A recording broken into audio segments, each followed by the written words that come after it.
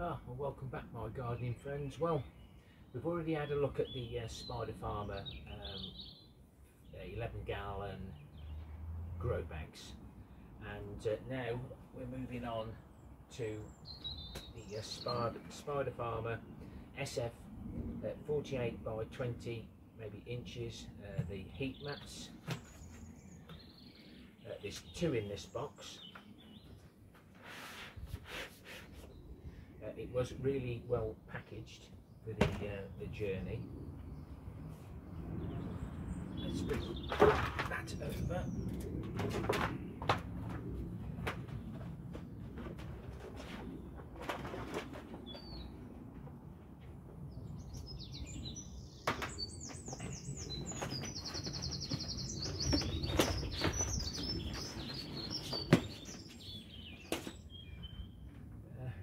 Always ensure when it gets delivered, make sure it's the UK plug, or wherever you live in the world.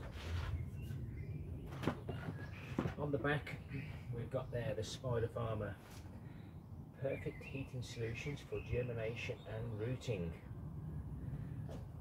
I haven't had a look at these but it's instructions. It says do not immerse in water. Obviously there's going to be water in these trays. Plug it in. This mat is designed to raise the rooting area temperature approximately 10 to 20 degrees Fahrenheit, 5 to 11 degrees C above ambient air temperature. Place the mat on a well-drained surface without standing water.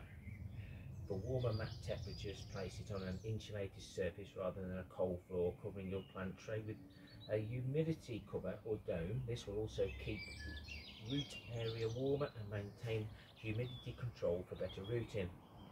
Warnings, as always: fire or electric shock from improper use. Make sure that the surface under the mat is free from sharp points or objects that will puncture the mat.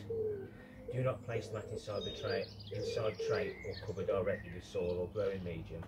So this is probably going to go underneath the tray, away from any water source.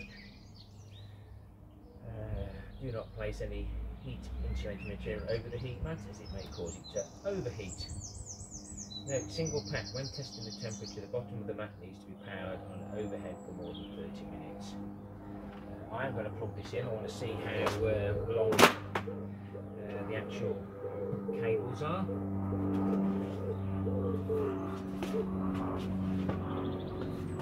I have to find out which way this physically has to go up.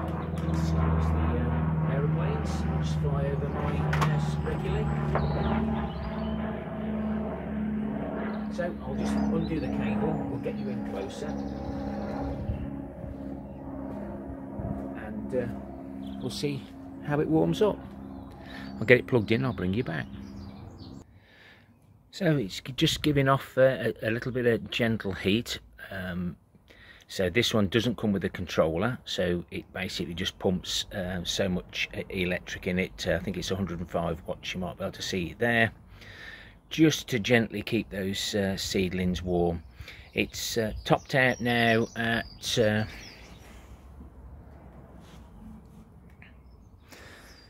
roughly 25, something like that. So I'm going to pop it onto the other one,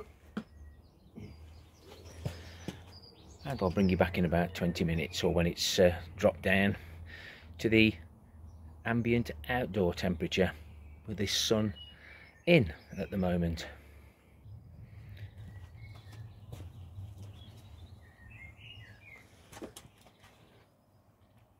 So it's dropped down slightly, and it's quite muggy and warm here.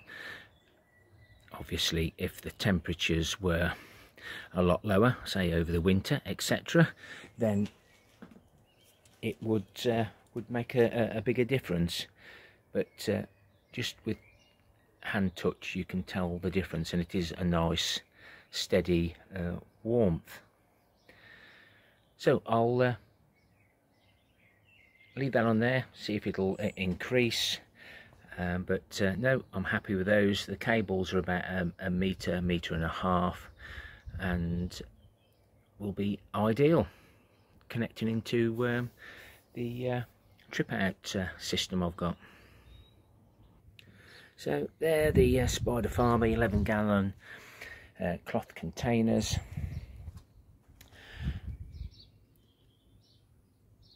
Spider Farmer heat mats.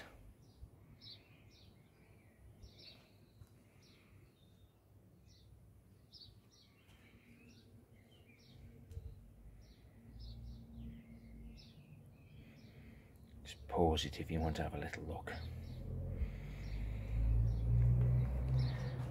Then we've got the SE5000, and then we've got the grow tent in the next parts. I'll be putting the lights together in part 3. We'll take you a little stroll round the back garden. Thumbs up, thumbs down for the interaction. Leave me a comment. Does that have to go that way up or the other way up? I might figure it out for myself. Happy gardening to you all. Till next time, my friends. Ta-ra for now.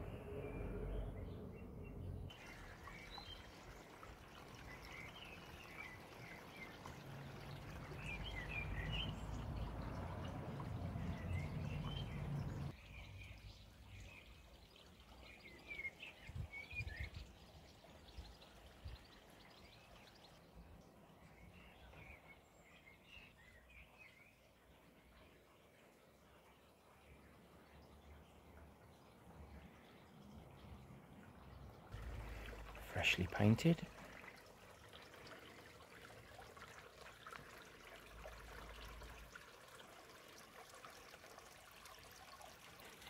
Overwintered hanging basket.